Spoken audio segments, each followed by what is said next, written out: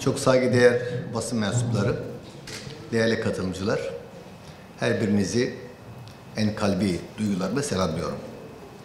Bugün Sakarya'mızda bir ilki başarmış olduk. Nedir bu ilk? Malum, genelde yollarımızı flaşerle asfalt döküm işlemlerini gerçekleştiriyoruz. Bugün ise ilk defa Pamukova'nın Karapınar Mahallesinde yine flaşerle beton yol döküm işlemini gerçekleştirdik.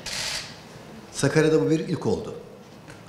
Özel yapım hazır beton ve flaşerle belediyemiz yol bakım ve altyapı koordinasyon dairesi ekiplerince beton serimini gerçekleştirdik ve de çok da başarılı oldu. Bu şekilde çalışmalar devam edecektir.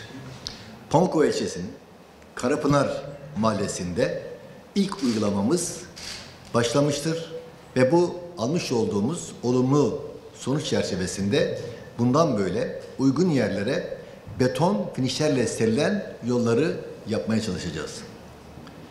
Finişlerle serilmiş beton yollar asfalt yollara göre ilk serim ve işletme giderlerine kıyasla daha avantajlı olduğunu ifade etmek istiyorum.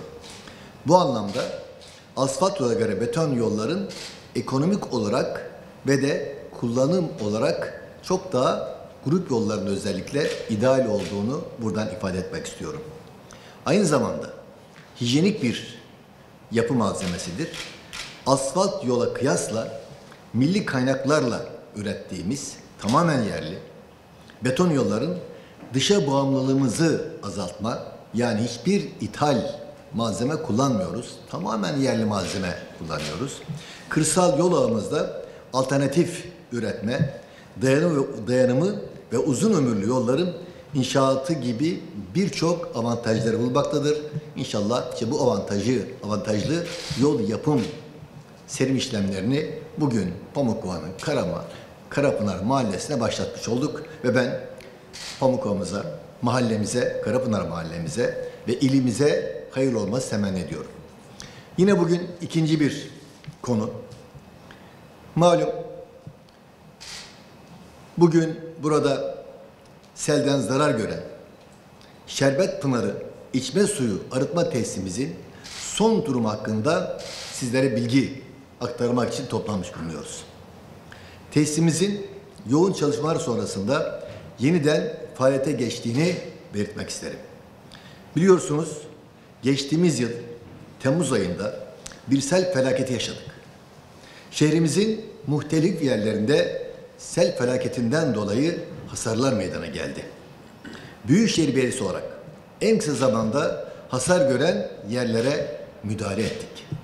Hemşehrilerimizin bu felaketi en az zararla atlatması için elimizden gelen gayreti sarf ettik.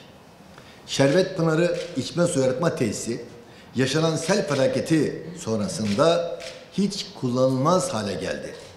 Sadece ağır hasar değil, tamamen devre dışı kaldı, kullanılmaz hale geldi, ciddi bir hasar aldı. Tesisin eskisinden daha dayanıklı hale gelebilmesi ve getirilmesi için ilk günden itibaren özveriyle çalışmalarımız sürdü. Bunun için de Sayın Bakanımız, Çevre ve Şehircilik Bakanımız Murat Kur'an Beyefendi'ye huzurlarınızda bütün Sakaryalılara teşekkür ediyorum.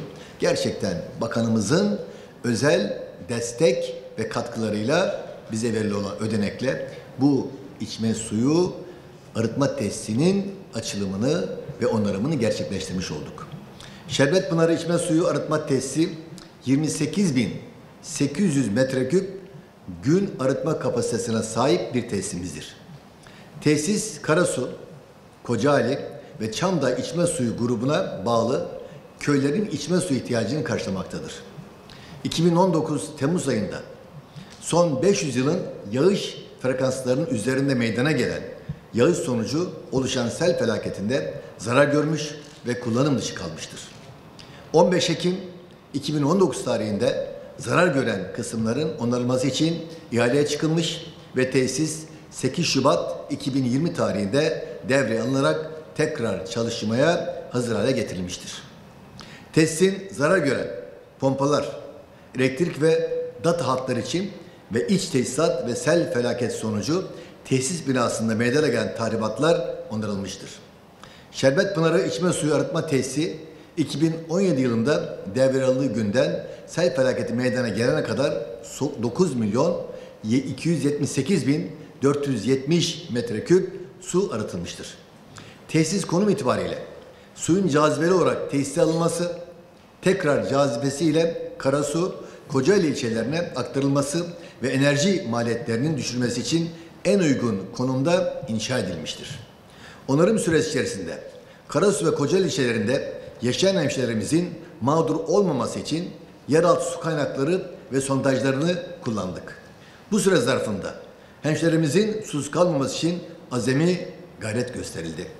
Sel felaketinin tekrar zarar vermemesi için dere yatağı genişletildi.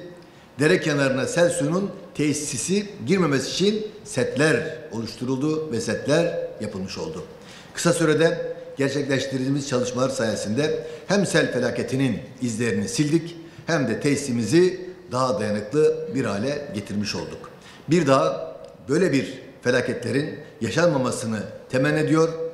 Her birinize göstermiş olduğunuz nazik ilgi ve davetimize icabetten dolayı teşekkürlerimi arz ediyorum, saygılar sunuyorum.